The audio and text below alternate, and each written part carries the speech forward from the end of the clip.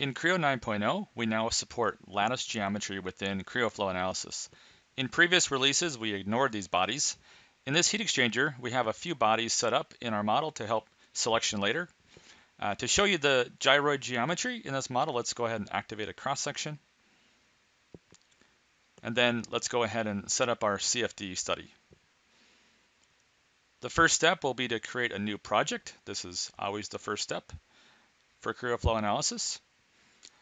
Next, we will select our simulation domains. We will pick these 4 bodies for fluid, and then pick the final body for the solid. The mesher will fill in the gaps when we mesh this assembly. Next, we will select our physics. We'll pick on turbulence, heat, and streamlines. And we can now generate the mesh. To include the lattice geometry in our simulation, we change the include hybrid bodies to yes. And then we click on generate mesh. The mesh is done by a Cartesian cut cell mesh, which means that the base cells are cubes, and as they get closer to the boundaries, they split into smaller cubes.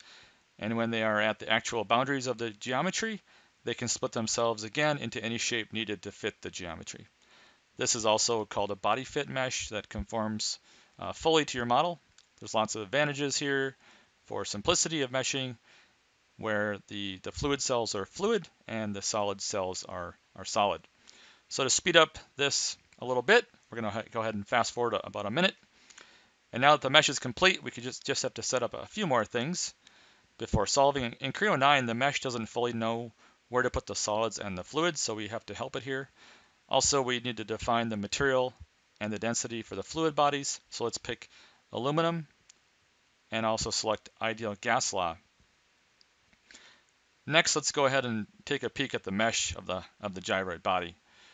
We just need to select the fluid domain and then say show grid.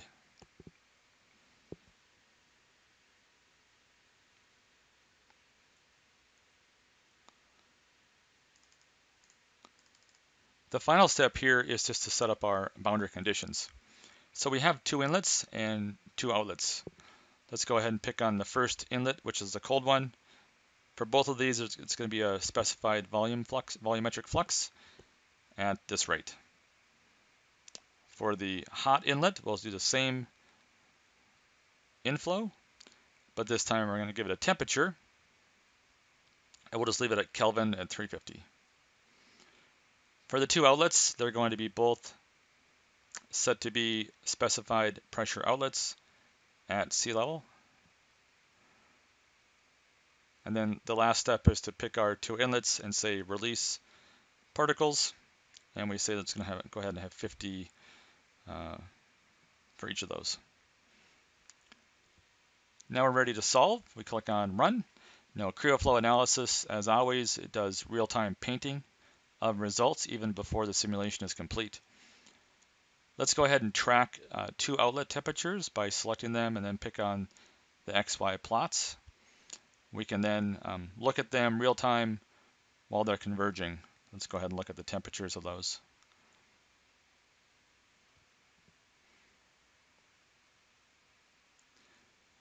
Next, we can bring back the cross-section so we can see inside the model. Let's go ahead and look at the geometry and then pick on the cross-section. Here you can see the streamlines are associated with the temperature of the fluid currently. We can also animate those streamlines too.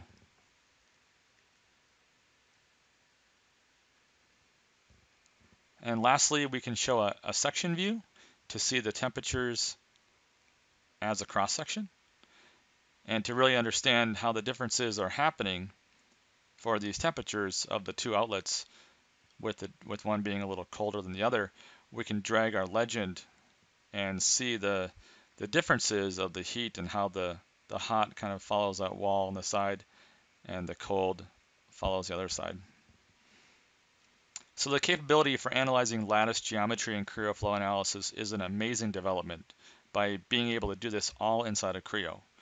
Now users can modify geometry and update their projects over and over to simulate these structures with CFD.